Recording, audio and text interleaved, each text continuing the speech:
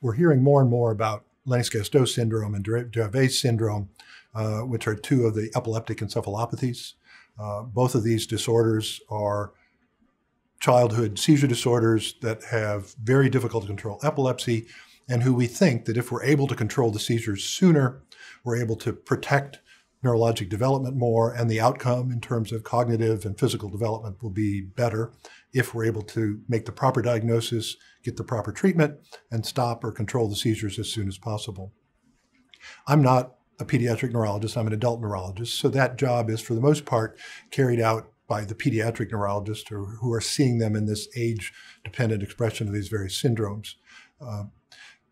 The tools that they have to use include the MRI scan, EEG recording, physical exam, but also more and more of the epilepsy panels. I mean, there are now epilepsy gene panels that are routinely used in the clinic in pediatric neurology that are very helpful in identifying the specific cause of a disorder such as Dravet's, or maybe one of many contributing causes to a disorder like Lennox-Gastaut. Many times there are issues with administration of medicine, getting the medicine in the patient.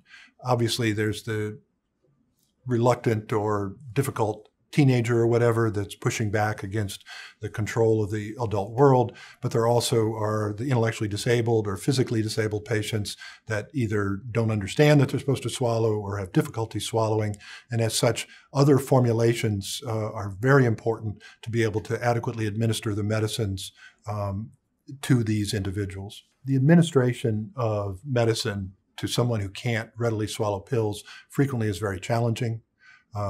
You obviously can crush many of the pills and administer them, through food or applesauce or whatever, sometimes through a gastrostomy tube if necessary. But it's certainly advantageous to have the oral preparation where you can more accurately measure and assure adequate administration of the medicine.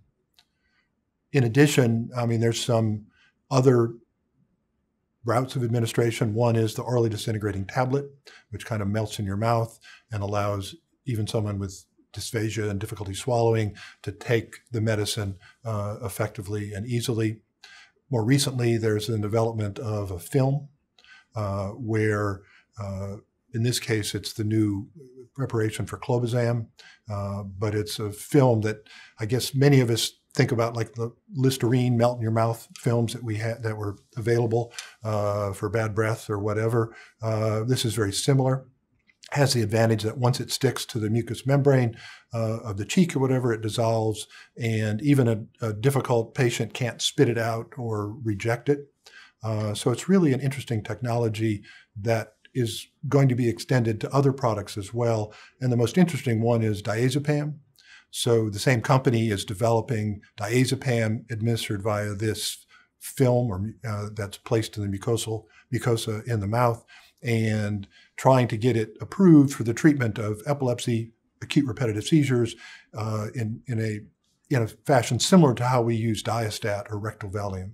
And certainly the administration of film to one's cheek is a heck of a lot more attractive than the rectal administration, and would extend the use of under this rescue medicine to a much larger population of patients, particularly in the adult population. With the new film technology to administer medicines, it'll be an interesting question as to what patients may benefit from its use.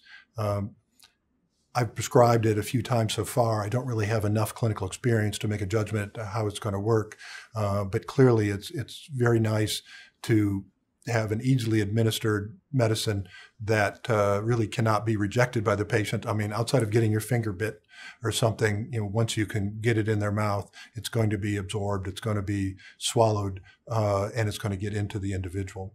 Another product that's being developed for the treatment of Dravet syndrome is fenfluramine. Many of you may recognize that as a product that was used many years ago in fen-phen, which is a dietary treatment. Was fenfluramine and phentermine.